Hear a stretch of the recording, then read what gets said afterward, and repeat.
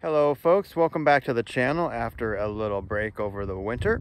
Today we're going to be talking about hay wagons and how you build them. There's a lot of different ways to do it, but I'm going to show you what I do. So let's get started. Let's work our way up to the actual running gear and the frame itself. To me, this is the most important part of the hay wagon. You can see something in common with three of these wagons. They're all green. That's right. The John Deere running gears are worth their weight in gold. They are some of the best running gears you can come across. So I would highly recommend looking for a John Deere running gear. I don't remember what this big guy is down here. He's a real heavy one, but it's a nice one too. There's one thing to look for when you're picking out a running gear, and you'll see that all four of these are the same style. The steering knuckles are behind the front axle. Let's take a closer look. We're down beneath and behind the front tire, and this is actually where the steering happens. It happens behind it. And it's attached to this bar here. It's attached to the tongue, and that turns it.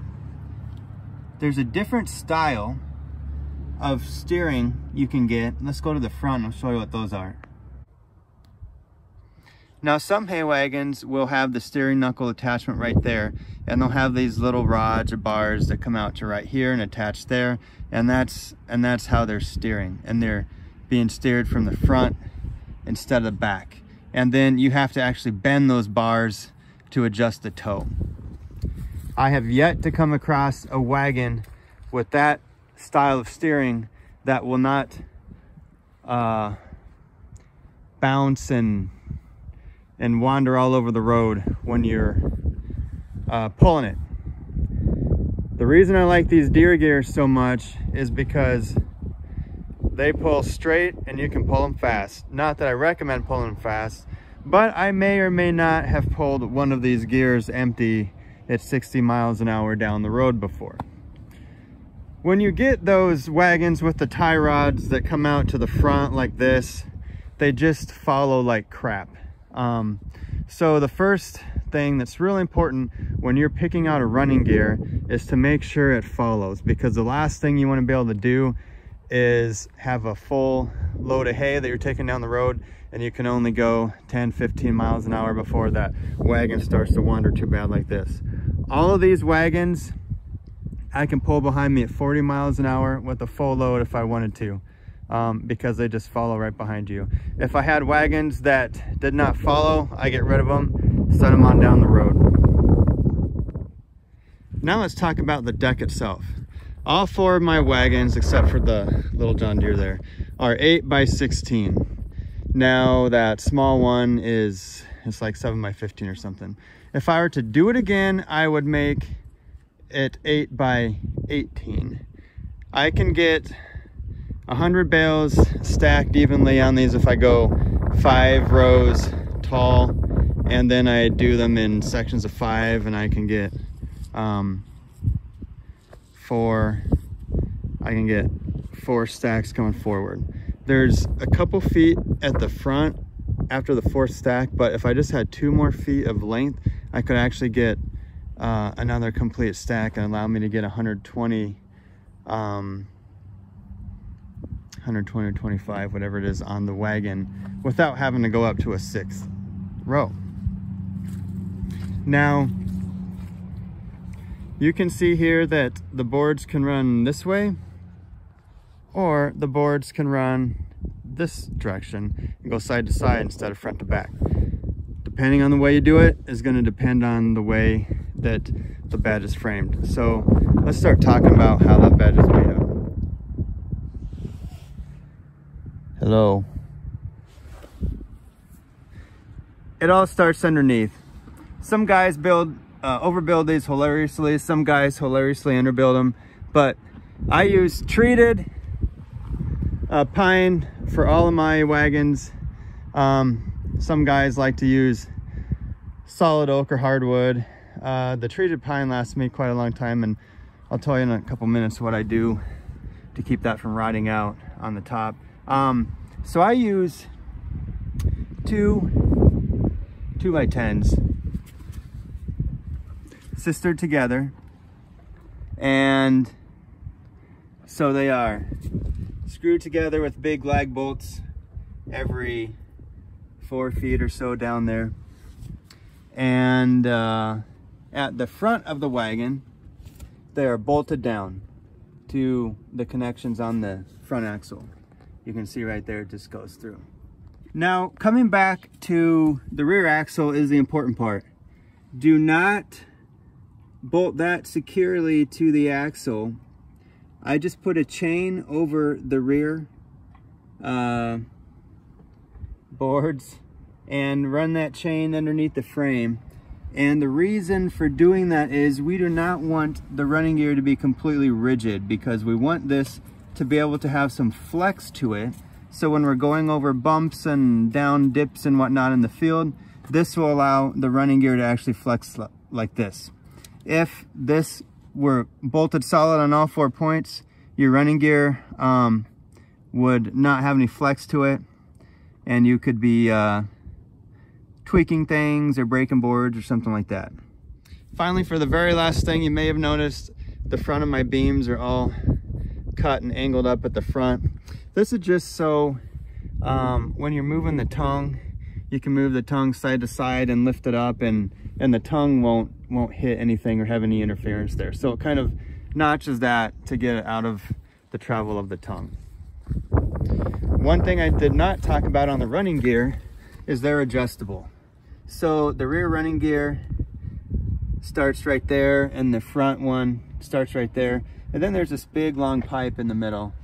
Look at that. You are such a moron. There's this big long pipe in the middle, and they are extendable. What I actually did with this one is I had a section welded on there in the middle so I could extend it out even more. And then there's just a bolt that goes through the two there, and you can make that running gear longer, or you can make it shorter if you want to get to that desired length of wagon you want. Now that we've established we've got the two big stringers underneath, then we need some little stringers on top of those. Now I use 4x4s that go all the way across. I do this a little controversially because I put mine every 4 feet. You see a lot of wagons with every 2, but I tell you what, I have zero problems with these being every 4 feet. And my horse is photobombing the chute here.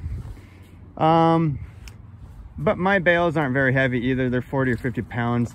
If you had really heavy hay and you're loading up your wagon with a bunch, you might want to go in and put your 4x4s every 2 feet. I did them every 4 because it makes it a little cheaper, saves a little bit of materials, but you still always could go in after the fact and slide another one in there. So to connect the 4x4s, what I do is I take some angle iron and I cut it off, and I drill a hole through it, and I use big lag bolts, and I screw them together just like you see. And I do that for every single one, all the way down the line. Next, just take your 2x6s, or you can do 2x8s, whatever you want to do, and then screw them to the top. I just simply use decking screws, and I do 3 to a board. They hold. It creaks a lot, but they don't break. At the front, I put a 2x4 along the front, so your feet have something to stand against, so I don't slide off the front. And then I also put one at the rear, like you can see right here. So that's that kind of bed. Let's go over and look at the other bed, how I put that one together. On this one, where the boards are running widthwise instead of lengthwise, down below, this wagon has one big long piece of angle iron that runs all the way down, and it's pretty substantial. And then there's holes drilled into it, and then these are carriage bolts that go through every board down into this down below of the angle iron, and then they just bolt it down like that on both sides. I will point out the top of these 2x right here that make the two beams. I have seen some guys say to put some flashing on top of those so they don't get water and chaff and stuff down on there, because these will still rot out on the top even though they are treated. Honestly, I should have done that, but I was just too lazy. However, when I clean off my wagons, I always make sure I get these cleaned out in between here. Now for the spacing, you might notice I've got a ton of spacing in between these boards. This one is over 1.5 inches, and on the boards over here, if we come to this guy, it's just about 1 inch or so. I intentionally leave them wide for several reasons. A, it lets water and stuff drain through, because mine sit out and they don't live inside. But also, it allows all the chaff to fall through there. As you're baling, you can kind of kick your feet around and let all the chaff and stuff slide through there. If you get too much chaff built up on your deck, it makes for a really slick wagon. Now, this guy, I bought this one cheap, and it already had a deck on it, and it's good solid wood, and it's really not that rotted. It looks a lot rougher than it is. So I'm not gonna make the investment to replace the deck yet, because this one actually works just fine. Now going back to this deck to finish it off, lastly, I just run a 2x down along both edges, and that is screwed or bolted to the ends of these to keep these, give them some support and rigidity to keep them from being too floppy like that. What I don't have along here is a toe board along the front. You could put one of those if you wanted to. I probably should. Now let's go talk about the back rack. I'm kind of weird in that I like everything to look the same and have a uniform, consistent look. So I build all my back racks the same. When all my wagons are running down the road or parked here, I want everything to look good. It has a professional look to it. You don't just look like some guy who's scrapping a bunch of crap together when people are coming to pick up your product. So let's go around to the back of the wagon and see how I'm actually attaching these. There's a number of different ways you can attach the back rack of the wagon, but this is the way I do it. Doesn't mean it's the best way or the only right way. It's just simply what I do. I take some angle iron and I weld it together, and one piece bolts to the back here like this, and it does the same on the other side. And then this angle iron sticks out, just about just a tad over 3.5 inches, so that you can just set the 2x4 straight down into there.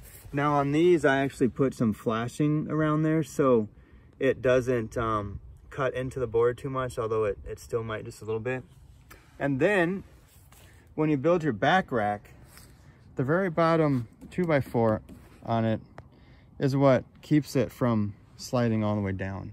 So I've got two 2x4s going up there. Honestly, guys, if I would do it again, I would sister these up and put two 2x4s there instead of just one, because they will bend back a little bit and bow, and that is why I have gone and reinforced it with angle iron going up. And then I just have crosswise 2x4s going all the way up about where each of my rows will hit. And then I put a piece going across just to kind of shore it up to keep it from being too flimsy. Again, all of that is held together by decking screws. Everything, I just use decking screws that holds it together just fine. So don't forget your slow moving vehicle sign on the back of all of them, which you can see I have. Again, I put them at about the same height or the same side of each back rack just to give it a uniform professional look. And then I also put a reflector on the back, just because I have had to pull these at night or dusk and you want to be sure people can see you. My little baby John Deere wagon has a different style of bracket, and I'll just show you what it has so you can see something else.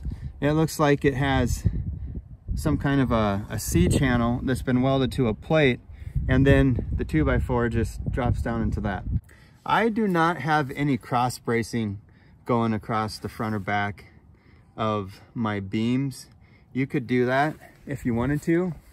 I haven't really seen the need to. So finally, about the last thing it comes down to is what do you treat the deck of these with if you, you know, want to keep them from rotting faster. You can use wood stain, you can paint them. I've tried a couple things too, some worked, some didn't. I've tried putting asphalt tar on here with sand in it. It honestly didn't last very long and just came off. I also will take a paint roller and roll old motor oil on them. The wood soaks the oil up really fast, and I don't know, it soaks it up. It doesn't get into the hay. You can't see on the other side of the camera, but there's literally this idiot. He's back. He's like pushing against the back side of the camera. And he's real muddy because it's spring and he likes to get in the mud and just roll all the way around. I call him Dopey. His name's Rainy, but I call him Dopey. He's old and he's just kind of dopey. Well, that's about enough of me for the day. Thanks for watching. I'll see you next time.